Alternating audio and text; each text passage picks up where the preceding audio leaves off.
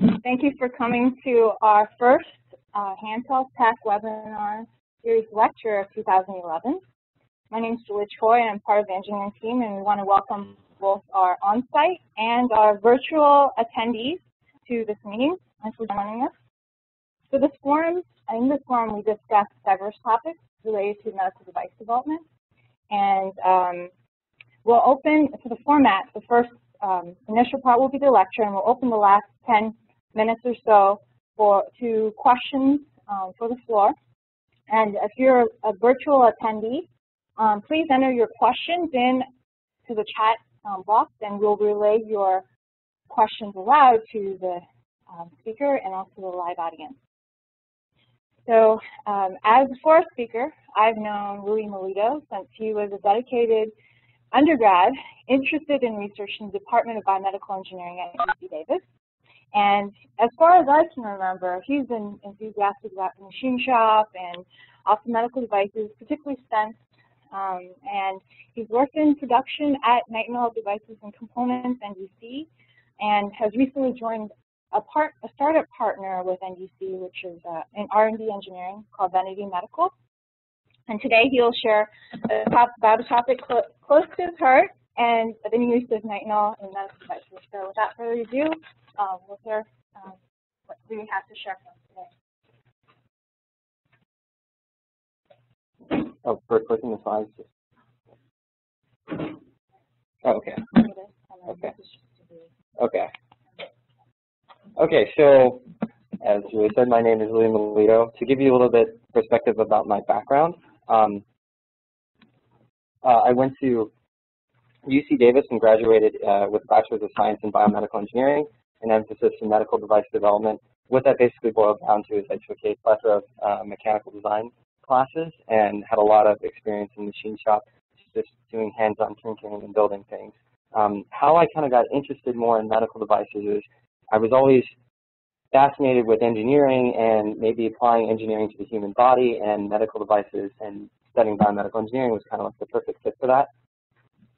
So how I got introduced to nitinol was actually through a senior design project.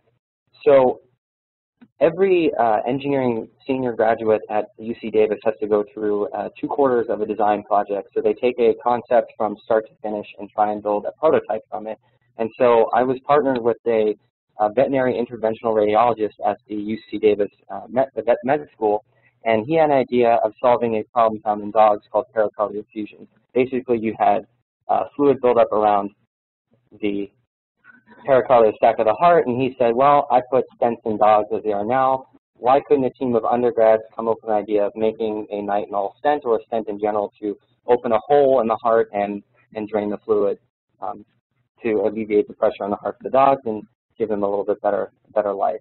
And so that's how I got started with working with nitinol and stent design, and lucky enough through the project I was able to have NDC sponsor it and make several prototypes that our team of undergrads got to play around with.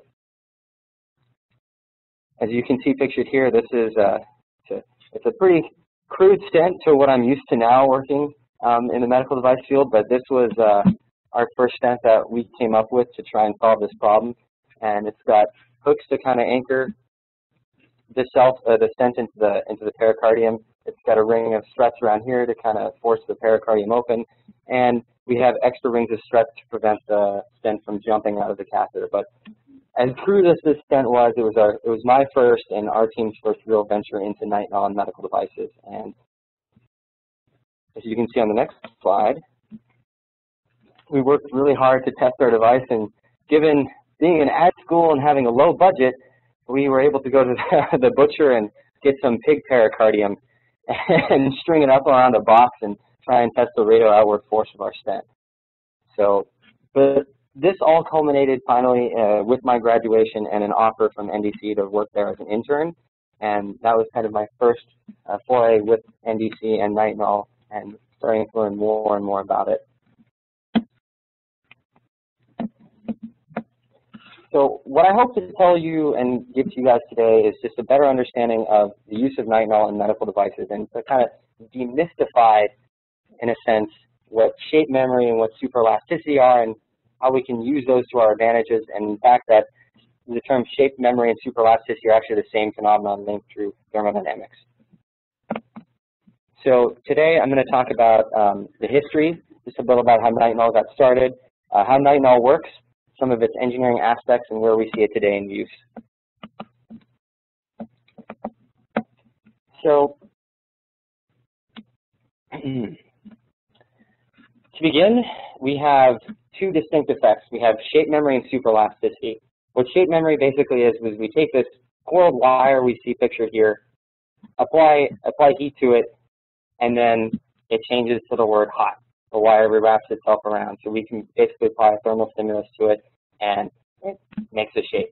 Then we can cool it down again, bend it back into that wire jumble, heat it up again, and it comes back to this hot shape or hot picture you see over here. For superelasticity, what we find in nitinol is we can, with the stent pictured in this cathode over here, is we can crush it, deform it however we want to, and somehow it's able to spring back to shape. So, in fact, these two are linked, and I'll talk about that a little bit more, but to delve right into the history of nitinol. Nitinol actually is an acronym. It stands for Nickel Titanium Naval Ordnance Laboratory. It was discovered in 1959 by William Buehler, working at the Naval Ordnance Laboratory, as he was trying to figure out different combinations of alloys for naval ordnance purposes. When he stumbled upon combining nickel and other substrates, he came across a comparable 50-50% nickel-titanium mixture, and he got nitinol. Pictured over here is Frederick E. Wang, who joined Buehler's group later on to do some of the first fundamental development work of nitinol. And in the picture you see here, you see Buehler holding a device with some batteries and a piece of nitinol wire in between it to test the nitinol's electrical resistivity. And you can see pictured over here, Frederick Wang has a nitinol perpetual motion engine. So, being this new phenomenon of having this material that you could heat back to shape, people had the first inclination of trying to use these things in perpetual motion engines. So the idea would be you have the cold wire, you apply heat to it, and it would constantly go. However, they found that the thermal efficiencies of this were pretty poor. And so actually the first real application of nitinol in industry at all was with the Raychem CryoFit coupler. It was a device that they would use to easily fasten airplane hoses together. And so it used the shape memory property of where they would crimp it at a cold temperature, cool it down, blow the two tubes together, expand it, and then let it go. It didn't see a stress or it didn't see anything else. It just had to crimp the two tubes together.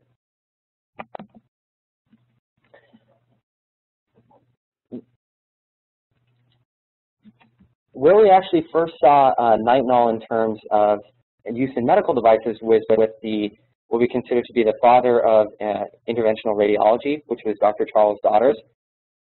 In the mid-1960s, when physicians were looking more into preventing atherosclerosis or treating it, Dr. Daughters had the idea of taking a nitinol wire, coiling it up, inserting it to a blood vessel, and then running a warm saline solution through it to expand the wire and open the vessel. So this was kind of the first beginnings of the use in nitinol in the medical industry. Even though given its crude wire design, it was kind of shelved for a while and then later brought back up in the mid-80s and early 90s. And now that brings us to kind of where we are today with nitinol and medical device development. Pictured over here, we have the Cordis Incraft, which is an abdominal aortic aneurysm device. You can see that we've gone from that simple wire used to open arteries to a more complex device with a glass on it to prevent aneurysms. And pictured over here, we have the Medtronic core valve, which is a transcatheter aortic heart valve. So you can see we've come a long way from thinking about nitinol being used for perpetual motion engines to all the way to more complex medical devices. So now I'm going to talk to you about how nitinol fundamentally works. We can get a better understanding of how we can use that to our advantages in the engineering world. So to start off, if you don't have very much of a material science background, I want you to kind of think of it this way. Materials have phases, just like matter has phases. So water can exist as a gas, liquid, or a solid, such as ice. And what we want to take from that is materials can exist this way as well. And so nitinol has different phases to it. And I'm going to start with what's called the high temperature phase of nitinol, or the austenite phase. When we look at the crystal structure of the austenite phase, it's a equiatomic structure. It's a simple cubic. If you imagine that the red atoms at the center are nickel atoms, and for every blue atom, a titanium atom, there is, for every nickel and titanium atom, it's an ordered structure. You can see that this ordered structure produces a fine subgrain network. What this picture is of an optical transmission electron microscopy. And you can see the scale is very small, meaning has fine subgrains due to its ordering. All the angles in the crystal structure are at roughly 90 degrees.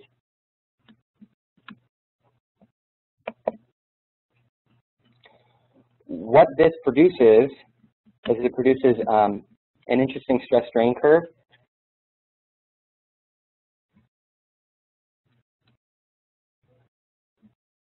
A little lagging behind on the computer.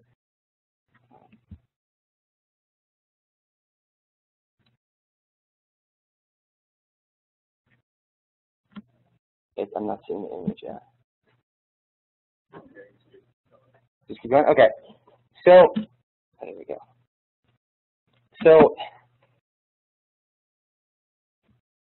the ordered crystal structure produces a stress strain curve that is similar to most other metals. The interesting thing about the austenitic stress strain curve for nitinol is that it has a very actually low elastic modulus compared to similar steels that operate in this behavior where they have very little strain until yielding. Nitinol has a very low yield point and then quite long work hardening rate. So the key thing I want you to take away from this slide is that this is a stress strain curve for non-transforming austenite. It's an austenite. It's a nitinol that's basically not able to go through a phase transformation in a sense. It stays austenite throughout the test. And this graph plays a key important role later on when we talk about the different operation temperatures that we can put nitinol through. So the other phase I want to talk about for nitinol is the martensite phase, which is the low temperature phase. It's a uniquely different crystal structure than austenite. When you look at the optical TEM picture down here, you see it's at a much larger scale, and it has these raised ridges, which are actually lenticular patterns highlighting twinning. So twinning is the main mechanism for which the shape memory and superelastic effects occur. And another reason why we're able to accommodate this phase, this low temperature phase, is that there's 24 different variants of martensite in nitinol. Now, when we look at the crystal structure over here, we can see it's a little bit more complex and a little bit less symmetrical than that V2 structure we saw with austenite. So again, highlighting the differences between the two, austenite is more ordered, which produces a finer grain network. Martensite has less symmetry and produces the raised ledges or reticular ledges for twinning. And the key point of that is they're two distinctly different phases with two distinctly different sets of properties as well.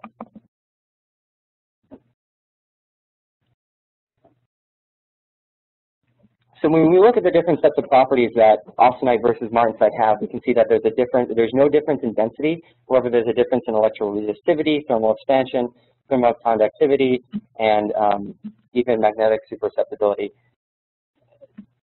The key thing between the two phases is that there's no change in density. This is important for exhibiting the superelastic and shape memory effect. The fact that there is no change in density highlights some of the inner workings of the twinning process, which I'll describe next.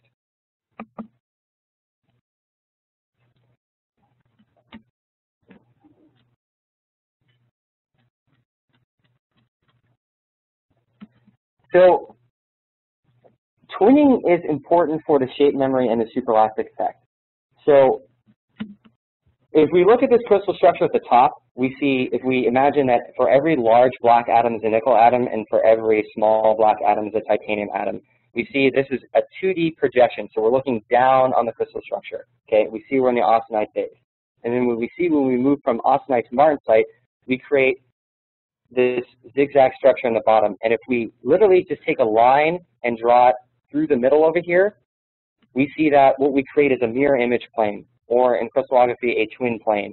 Basically, the top portion of this structure is a mirror image of that on the bottom. And so when you have pockets of martensite nucleate within the austenite structure, you create twin planes. So as these new structures are forming all over and combining together, they'll crash together and form a mirror plane between the two.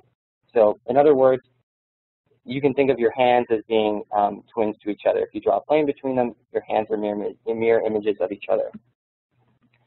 So the important part of twinning in nitinol is that it creates these low energy boundaries that are parallel to the twin plane, pictured again in this 2D projection here.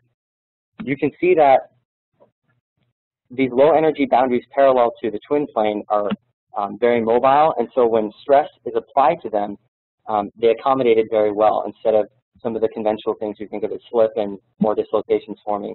So in effect, when the stress is applied, the boundaries are slightly shear in this example of a 2D projection, and allows for an easy accommodation of stress and not actually breaking material.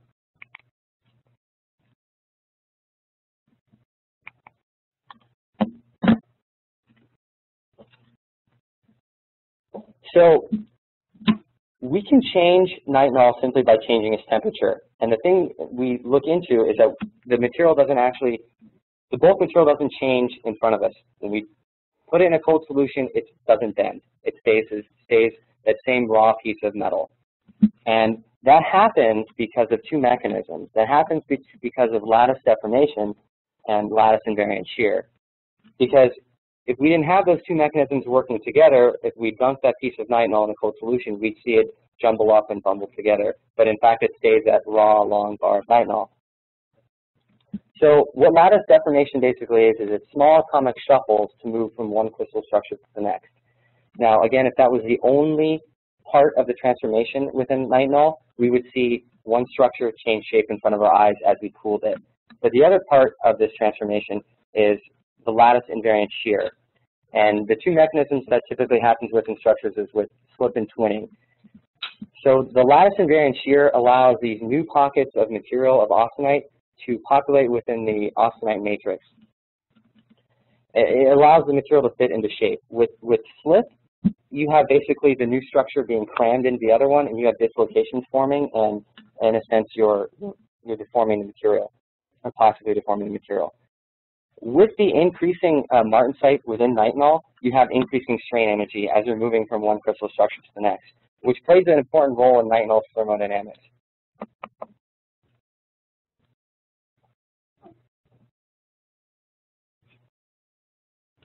So as you have increasing strain energy from the transformation over, the increasing strain energy causes that transformation to happen over a range of temperatures. And we don't actually go from complete austenite to martensite right away or the other way around. We go through a series of stages where there's more volume fractions of martensite being populated when we look at either the heating curve or the cooling curve, when we're going from hot to cold and cold to hot. So this graph down here is a graph of volume fraction of martensite to temperature. And if we focus on first the cooling curve pictured in red, when we go from an austenite to a martensite, we see it happens over a range of temperatures, and we have what's called the martensite start temperature, which is where we begin to see pockets of martensite form and the volume fraction of martensite increase. And then you see we reach a final point where we have complete 100% martensite in the material, which is called the martensite finish temperature. And the same thing can be said of the heating curve when we go from an austenite start temperature, so still we're at 0% volume fraction of martensite, and as we gradually heat the material back up, we go to 100% austenite, or austenite finish temperature.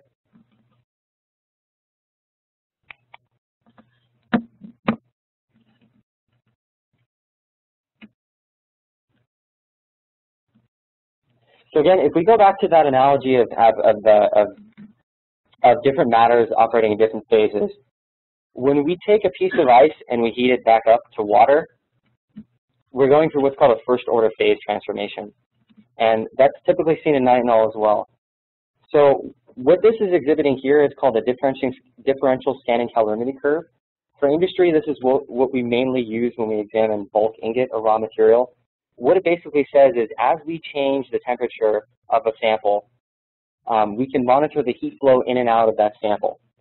This gives you the most accurate transformation temperature of your material, but it's not really, it doesn't say much about how your device will function at its so-called finished temperature. It gives you the finished temperature of a bulk ingot, but it doesn't really tell you that well how your device is performing in its AF temperature.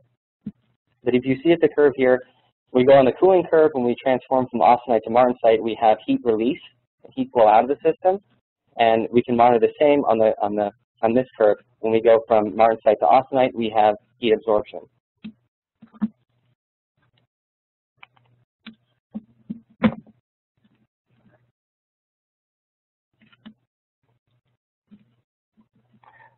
So we understand nitinol thermodynamics. We understand what happens with nitinol stress strain curve when it's non-transforming austenite.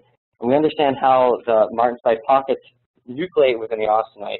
So what then happens when we apply stress to just a martensitic piece of nitinol? When we apply stress to a martensitic piece of nitinol, we see a phenomenon called detwinning of the martensite. So remember I said before with those twin boundaries forming? When we apply stress to those, the boundaries parallel to that twin plane are very mobile. As soon as the stress applied in that 2D projection, it's allowed to shear past one another to accommodate that stress very easily. So when we look at a typical stress strain curve for martensite, we see that as soon as we have loading, we have a small elastic pulling of the martensite, and then we have detwinning. We reach this plateau where literally all the twins are taken from one state to the next lowest energy state to accommodate that stress.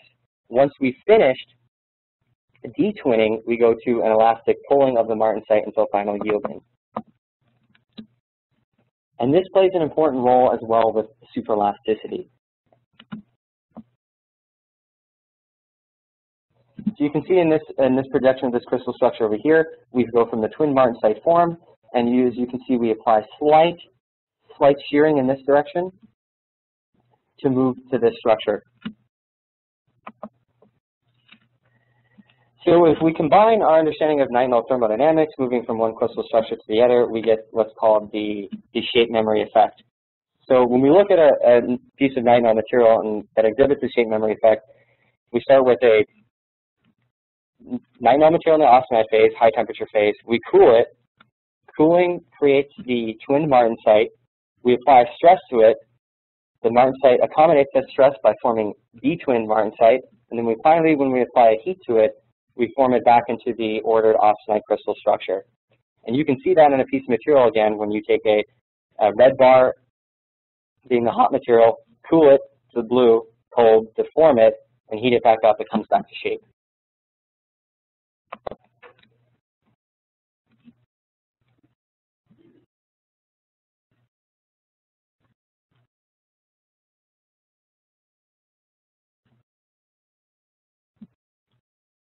So that's the shape memory effect. However, we also heard that nitinol exhibits superelasticity. Basically, you can crush it and it comes back to shape pretty easily with enough applied force.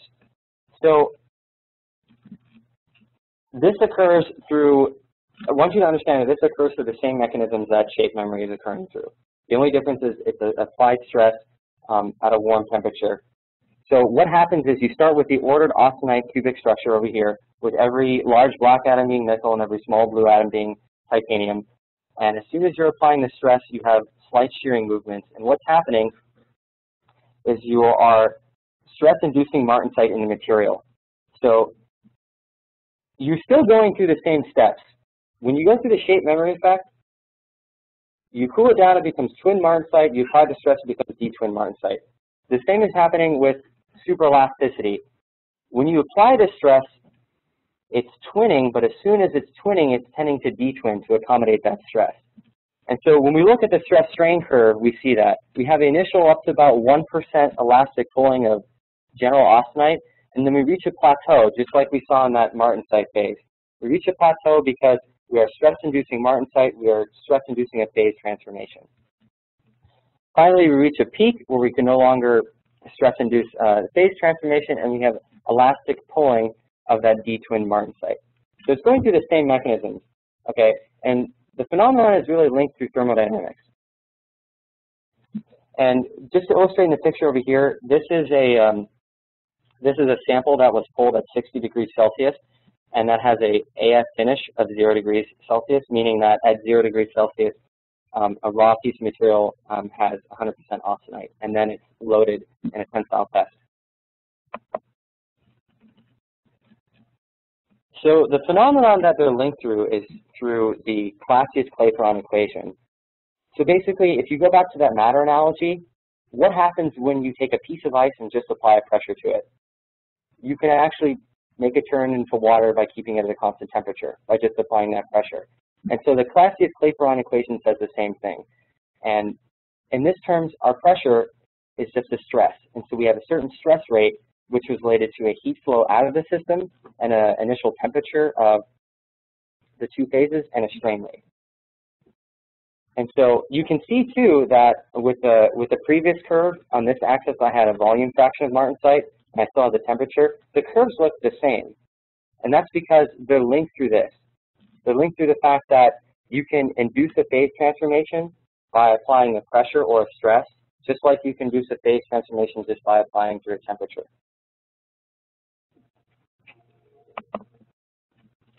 So when we kind of combine that all together, we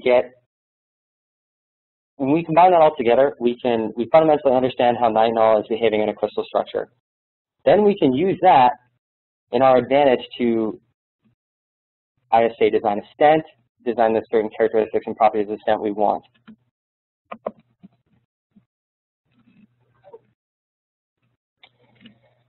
So again, we go back to that typical stress strain curve for a sample that has an austenite finish of 0 degrees Celsius and a test temperature of 60 degrees.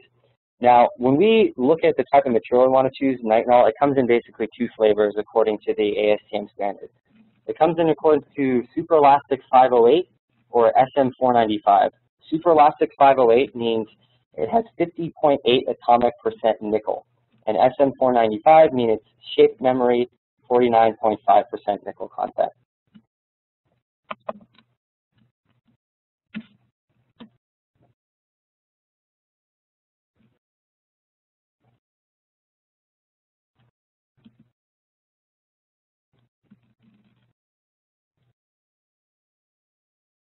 What that basically illustrates is this. So we see a phenomenon as well where, is everything okay? Technical? Okay. We see a phenomenon where that happens where you can change your AF temperature and you change your stress plateau. And that's actually happening based on our material properties. So when we have a higher percentage of nickel inside our nitinol matrix, we can actually lower our AF temperature. And in terms of a device, we can have a higher stress plateau, meaning you're going to have a stiffer stent.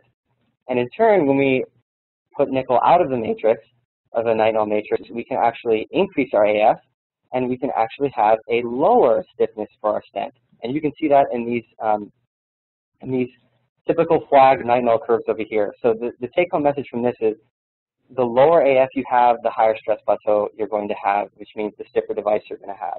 And that, again, is controlled by the type of alloy you're using and how much nickel is inside your matrix. So, again, if we think of these being SB508 material, well, what really happens for how much nickel we're taking in and out of that material for that parent matrix? So, when we look at this graph over here by Harrison et al., it basically says to us that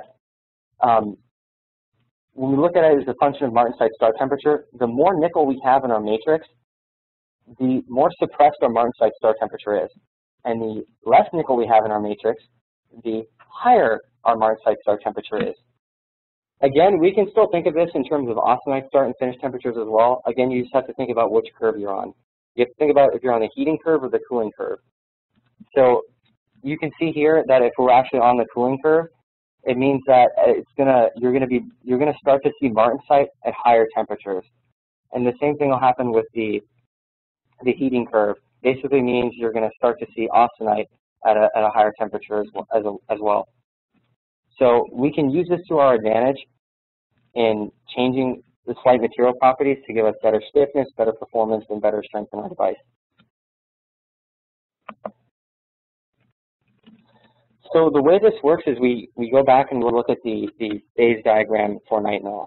And we can see that nitinol, this is a typical phase diagram, so we have atomic percent nickel on one axis, temperature on the other. And we can see that nitinol is very only stable across a certain range of nickel percentage and temperatures. It's very intolerant of substitutional defects.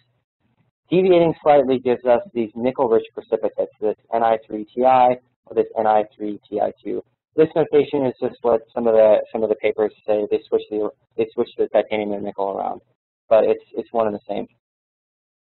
So you can think of moving these precipitates in and out of your nitinol matrix. That'll change your transformation temperature based on the graph we saw before.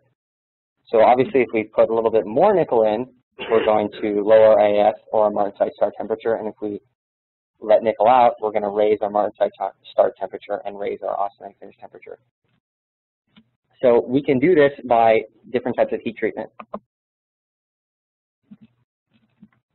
But before I go into that, what I want to stress is that nitinol can only operate over a certain range of temperatures, and that you really have to pay attention to the AF of your device. It's your most important material criteria. If we look at a piece of nitinol that's pull tested over a range of temperatures, we see this. When we start at negative 100 degrees Celsius, we see a typical martensitic stress strain curve. We move to negative 50, we see the plateau raise a little bit, but we still see the typical martensitic stress strain curve. Finally, when we reach 0 degrees Celsius, we see a superelastic curve with a flag that has the hysteresis. And again, this sample it has an AF of 0 degrees Celsius. And we see as we raise the temperature more and more, we're raising our stress plateau until a point where, again, that non-transforming austenite graph comes back into play. We see it reaches a point where we can no longer stress-induce a phase transformation, a stress-induced martensite in the material. And this is called the martensite deformation temperature. Summing all of this together creates what's called the nitinol operating range, or its superelastic window. What it basically says is that nitinol can only operate over a certain range of temperatures. And this is important to us when we think of a device because we want a device to be stiff enough. However, if we think about post-processing techniques, either sterilization, that plays a key role too. Typical EO sterilization maybe happens around 60 degrees Celsius. And when you look at this graph over here, at 60 degrees C, you might have a little bit less than 1% permanent set in your material. Again, this is an austenite finish temperature of 0 degrees Celsius. We look on the graph over here, we have high permanent set at these lower temperatures because we know we're operating in our martensite phase. Once we hit 0, we have almost no permanent set because we're operating in our superelastic phase. But if you think about it, based on those earlier curves, by shifting your AF, you can shift how stiff your device is. When you shift your AF, you also shift this window. So if you imagine a customer says, okay, I want an AF of maybe minus 20 degrees because I want a super stiff stent. You're going to shift that window down, and you might actually hurt your device when you go to sterilize it, which isn't good. So you're going to have permanent set in your device when you go to sterilize it. So those are things you have to keep in mind, that nitinol really only operates superelastically over a given range of temperatures. And you can determine that just by testing and figuring that out yourself. Again, superelastic window. And so on the other, the other thing to consider too, again, is that when you increase your test temperature based on your AF, again, AF is 0 degrees Celsius, you have a linear relationship between your upper stress plateau and your lower stress plateau. And again, at the martensite deformation temperature, you see that the ultimate tensile strength of your material doesn't really change until you reach this point where we can see that the upper plateau stress is meeting it, which is indicative of our martensite deformation temperature. So you have to keep in mind that when you reach these high temperatures like that, you have to watch out for how much permanent set is going into your material and how much you're destroying it. So again, we want to change the things to our advantage. We can heat treat or shape set our devices. So when we do that, we can get detrimental effects in our ultimate tensile strength of our material. It's basically a trade-off. So higher temperatures will give you a better shape. However, the better shape will have a detriment in the ultimate tensile strength of the material. So at 600 degrees Celsius shape set time is going to give you a good shape. However, the more time you do it, it's going to seriously decrease the ultimate tensile strength of your material. And you can also think of the ultimate tensile strength going in parallel with your upper plateau stress, meaning that if you're decreasing your ultimate tensile strength, you're also going to decrease your upper plateau stress and decrease the performance of your device. So really picking your heat treat time to move those nickel-rich precipitates in and out of your matrix to control the properties you want is a trade-off. So you really got to pick a time and temperature that's not going to detriment it too much. So these are things you got to keep in mind when you process your material. So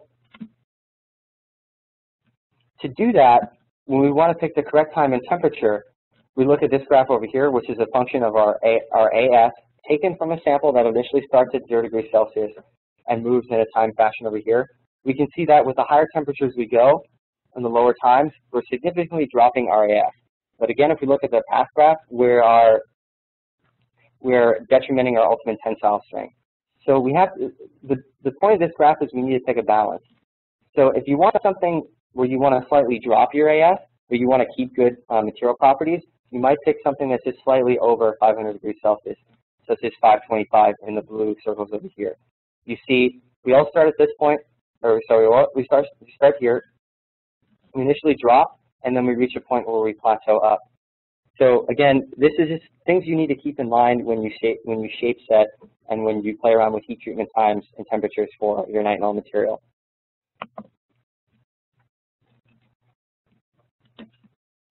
So functioning over here, as probably some of you are familiar with, is a TTT diagram. It's a time, temperature, and transformation.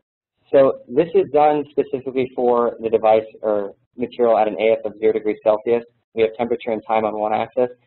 And the point of this graph is, okay, maybe I have a device and I want to make it less stiff and raise my F temperature.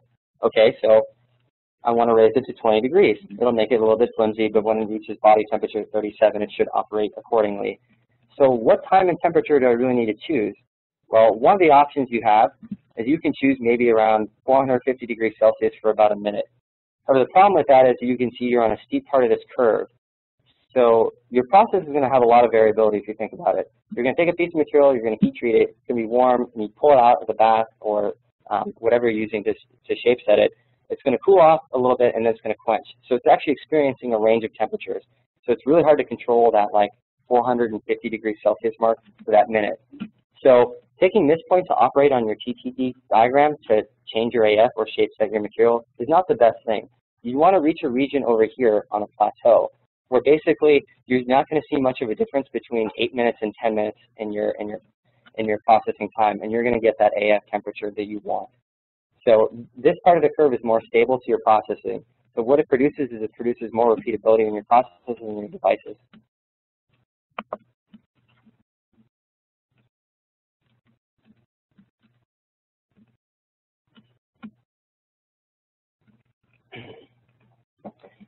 So when I talked before about the differential scanning calorimetry graph and the heat flow in and out of the material, it's really not good for testing the functionality of your device. When we test the functionality of the device, we look at the ASTM standard F2082-06, which says we need to do bend-free recovery of the nitinol material. Bend-free recovery is just using nitinol's shape memory aspect. You cool it, you let it deform, and then you heat it back up. But when you're watching it heat back up, you usually attach it to a weight. So say you've bent it and it's got the weight pressing down on it. As it starts to heat back up, it's going to push that weight and you're going to be able to get a graph of a length versus temperature. And then you're going to see when there's a drop off between your length and temperature, and you're going to be able to draw tangent lines to figure out where your optimized finish temperature is. Now, the ASTM standard says that for wire you need about 2% strain in the material. What we care about most is how functional your device is going to be. So when you take a stent, the point of it is you crush it, cool it down, put the weight on it, let it heat back up, and once it heats back up to its final configuration, that's what you care about the optimized finish temperature be. You care about when the device is fully recovered to the point where it can operate.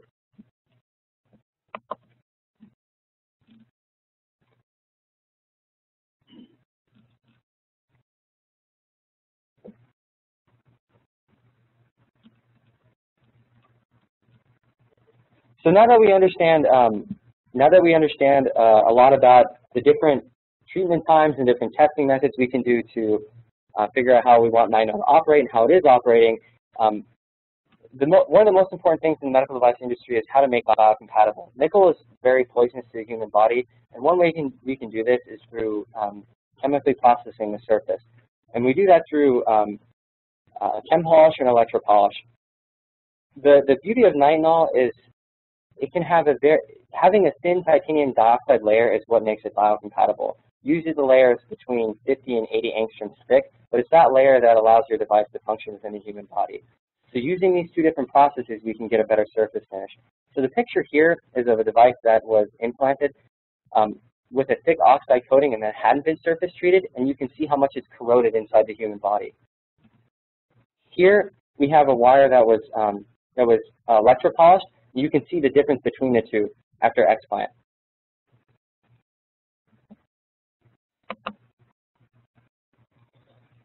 So finally, pulling that all together, where do we see nitinol operate in our everyday lives? So probably what you're most familiar with nitinol, and all of you have had that experience with, is with dental arch wire. So they found out in the 1970s when they were putting braces on that nitinol arch wire could last a lot better and you had faster treatment times. And that's because of nitinol's superior strain accommodation techniques. So that's typically why we see nitinol arch wire used in orthodontic application, is because it's a good strain accommodator. And the point of braces is you need teeth to move. So the perfect application of that would be with nitinol arch wire.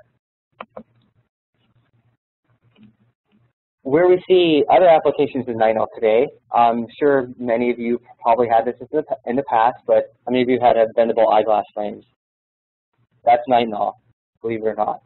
So that was a big phenomenon we saw with eyeglass frames. However, as what we've learned today, obviously you couldn't work very well in the very cold because there's only a certain range of temperatures at which nitinol can perform to its best capabilities. Where we see it being used mainly today is with inferior vena cava filters. Pictured here, this is one of the first nitinol medical device implants. It's called the Simon nitinol filter. It's used to prevent against pulmonary embolism. And here we have the Cordis Smart Stent, one of the more popular and dominant market shares for the endovascular stent market. The reason we use nitinol in the endovascular stent market is because it needs to be flexible. We're not putting a stent in the heart where it's not seeing much movement. We're putting this stent in your leg or the back of your leg in your superficial femoral artery. And it's really got to be able to accommodate great strains and pop that vessel open to create blood flow. So that's why we see nitinol being used in the peripheral stent market. Finally, some of the take-home messages I want you guys to have from the talk is that superelasticity and shape memory are the same. Just think of the analogy as matter. You can change matter through temperature, and you can change matter through changing pressure as well, and that pressure is a stress, just like nitinol shape memory and superelasticity. AF dictates the function of your device. It basically says how stiff your device is going to be and how it can operate. You have a trade-off between processing and function. If you want a stiffer device slightly, you're going to have to pick a correct processing time that's not going to hurt your upper plateau stress or your ultimate tensile strength. Nitinol can be very biocompatible, and it's the best material on the planet, in a sense, to accommodate strain-based applications. And finally, even though it has a non-linear elastic modulus, don't be afraid to use nitinol in your medical devices. Thank you.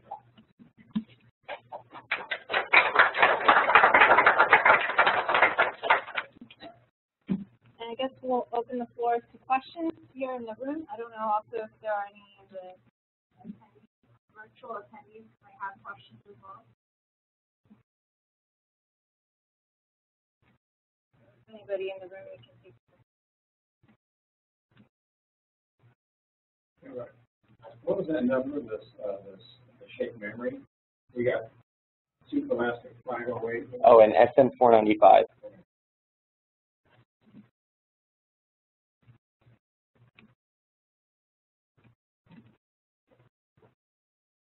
that grain size that you could associate with it?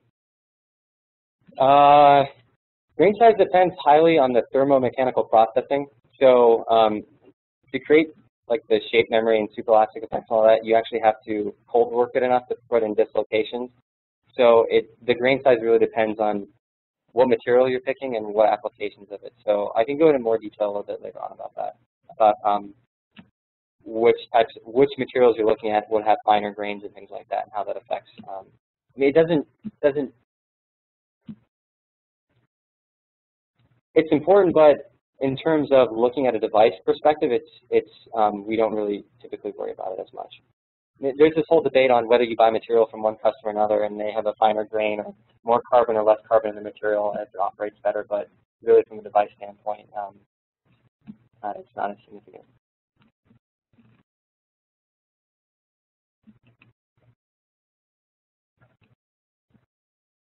Are there any virtual questions? The time you mentioned Charles' daughter. So using nitinol for aircraft for coupling wires. Charles' daughter was using nitinol for opening arteries. Right. Yeah. That time, what applications was it and outside I mean, they've got on perpetual motion engines for a while, and they're still trying to do that. Actuators, springs, electrical resistivity. It's good for that. However, you have complicating things like, depending on what temperature you're operating on for the electrical resistivity, as you saw, martensite can be different than austenite. And actually, I didn't talk about this a lot, but there's another competing version of martensite in nitinol called R-phase. And so electrical resistivity has problems with that because you compete with that. But those are some other applications.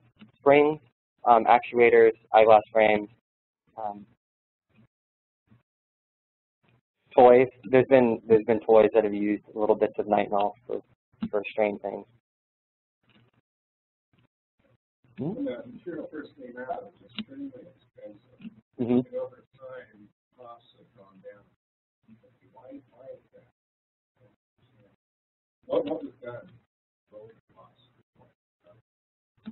I think it's a combination of better processing techniques and better ways to melt the material and to draw it and things like that.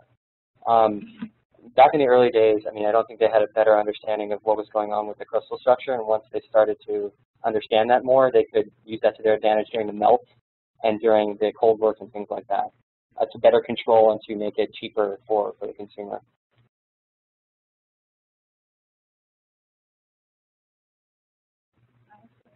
Mm-hmm. So when you have to check for strength and see that they're radio opaque, is there anything naturally radio opaque, or do you have to add something in it? That's a good question. I didn't touch as much on that subject, but nitinol itself is not very radio opaque. You actually have to attach platinum or tantalum and sometimes gold marker bands to it to have it show up better under fluoroscopy. And is that something you have to special order from the raw material supplier, or it's usually a post-process. So in typical terms, like when you laser cut a stent, you usually cut out little eyelets or windows, and you'll either stamp a tantalum or platinum coin into that window. And the big concern that you have with that is now you have corrosion, right, with about the carbon surface. The scary thing you kind of play with when you have radiopaque markers like that is you have galvanic corrosion now because you have two dissimilar metals on your material.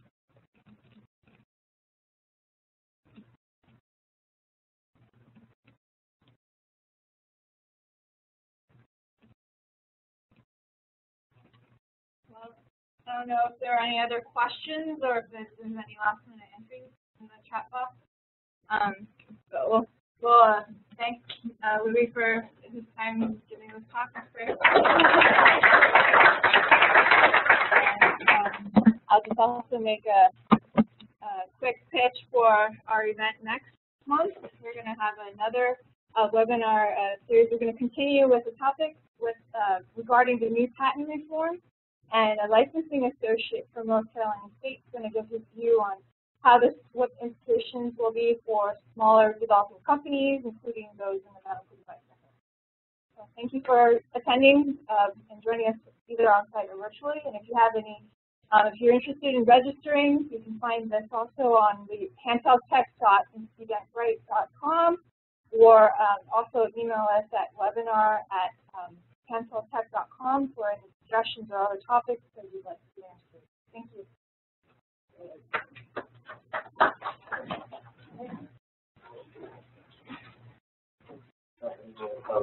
Is it laggy on the laptop?